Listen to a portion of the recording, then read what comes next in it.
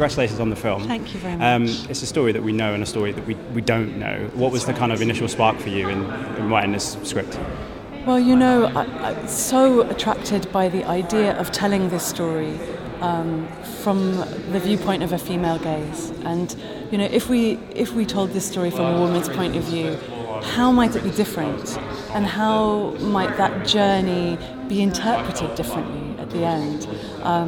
So there were, also the opportunity to tell Mary Magdalene's story, a woman who's been so miscast by history, wrongly branded as a prostitute, or on the other side, the lover of Christ, those two camps. We've seemed very unwilling to just view her as a spiritual presence in her own right, I guess. I mean, It's been a great year for women in film, but also a year of change and lots of things happening. I mean, this seems like the perfect kind of movie to put in that space.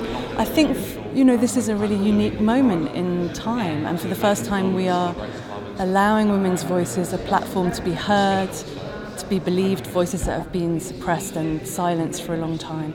And in that sense, there's a huge resonance with this film, I think. Absolutely. I mean, you've got great talent on the screen, but behind the screen as well. I mean, you've got Lion, Garth, who did fantastic with Lion, the guys that did King's Speech. I mean, it must have been great to have those guys part of the project because they've done so much great stuff over the years. I mean, working with Seesaw is just a dream come true. I'm very lucky to be able to do a few projects with Seesaw, and they are just producers who enable creative people to be the best they can be, I think. Absolutely, yeah. And just finally ask you about Rooney's performance, because she's absolutely fantastic in the film, as she is in pretty much every single film that she's been in recently. What did you see her in the role when you were writing the script, or was that kind of a thing before? I never see anyone in any roles. I'm hopeless like that, but I know that Garth always saw her from the very first as his Mary, and I am just stunned really by the magnetic quality that she brings to the role, and by the sense of her ability to create stillness and yet be kind of active in that stillness.